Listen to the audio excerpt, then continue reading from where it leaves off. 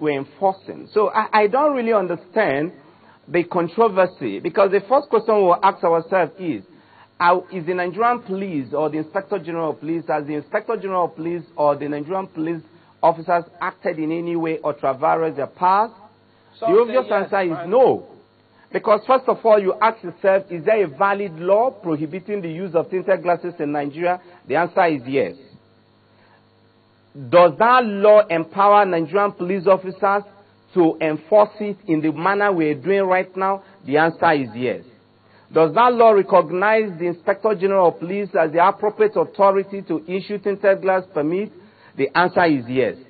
So there shouldn't be any controversy. And again, there is, Frank, we must now, let me jump in there. The second part of the question where you say the way the police are enforcing it, well, some think it is wrong about it, because yes, you cited the caveat where you also say provided it doesn't render the person in the vehicle obscure or invisible.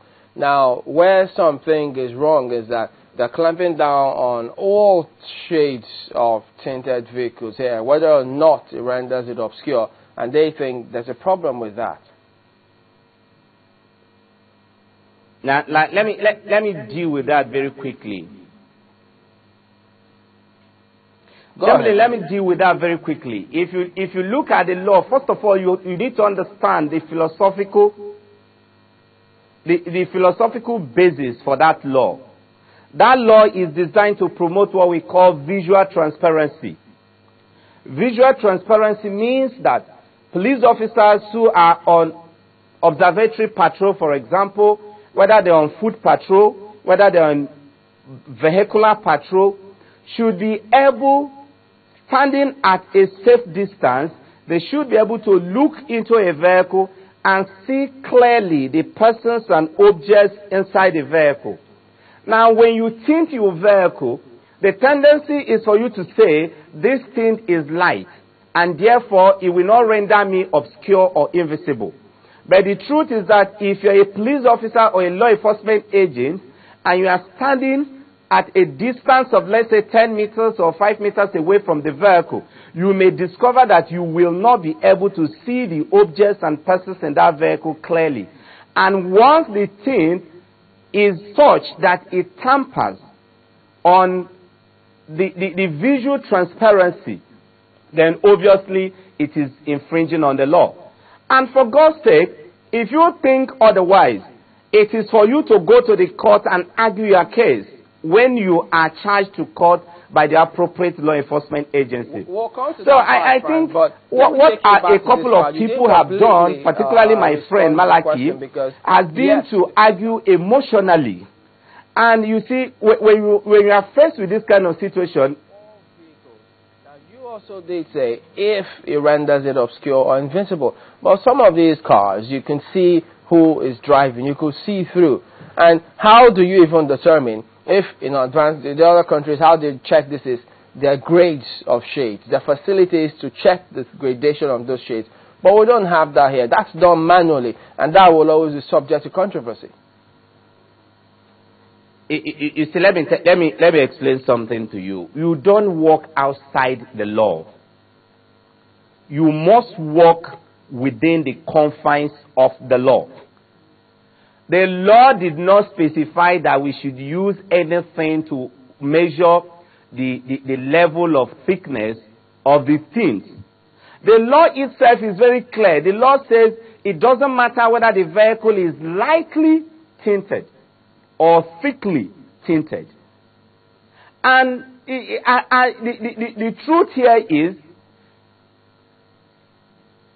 the major problem we are having is that a whole lot of people, probably including Chamberlain, have a vehicle that has come in with tinted glass.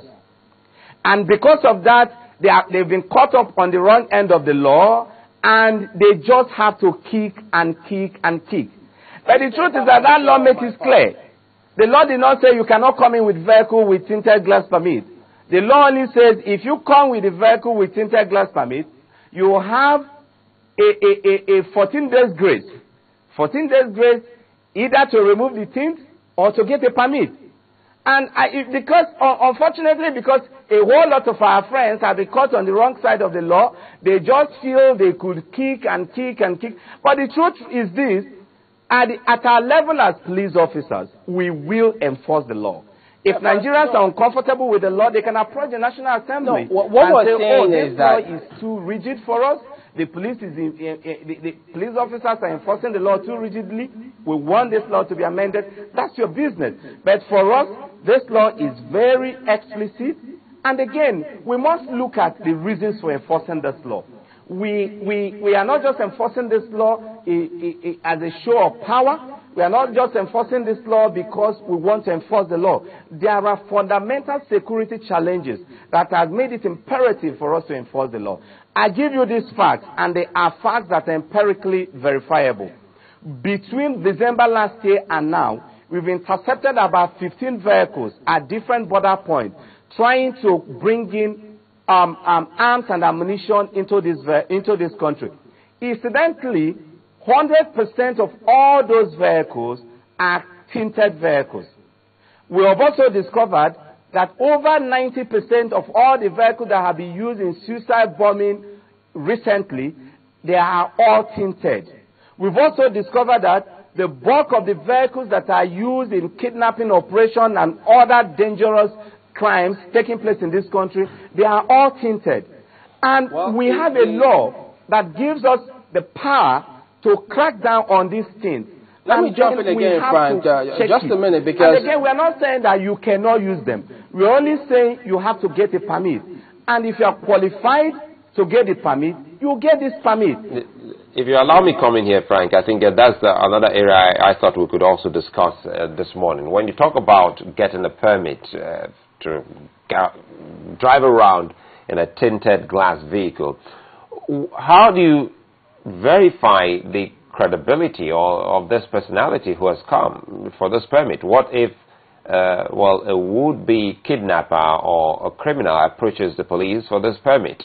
How do you know who to give and not to give? What we've done, Sulai, here is to list out some conditions that you will meet before you are given a permit. If you look at the press release we've done here, we've also itemized those conditions that you are expected to meet before you get a permit. First of all, we expect you to do an application to the Inspector General of Police asking for permission to use tinted glasses on your vehicle. Secondly, we expect you to furnish us with photocopies of all your vehicle's papers. Thirdly, we expect you to send us your passport photograph. Fourthly, we also expect you to send us a very short profile of yourself. Your profile is expected to contain some basic information about yourself, including what you do for a living. We also expect you to send us a picture of the vehicle that you want us to give you permit for. Now, by the time we get all these documents, it's very easy for us to do a very brief background check on you. And once we have these in our system, once we have these records with us, we'll also be able to track you and trace you if it is important to do so. So we are not just giving permits to every Tom, Dick, and Harry. The problem is that some of the people who are also kicking are people who are clearly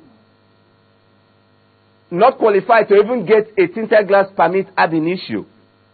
Because the law have actually provided the conditions that you ought to meet before you are given a tinted glass permit. In fact, that's where I wanted and again, we've also said...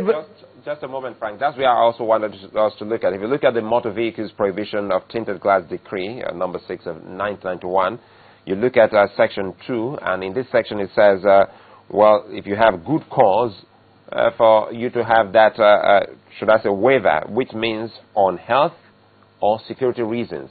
So do you have to conduct any kind of health, should I say, examination, medical examination for anyone that has come for any health reasons?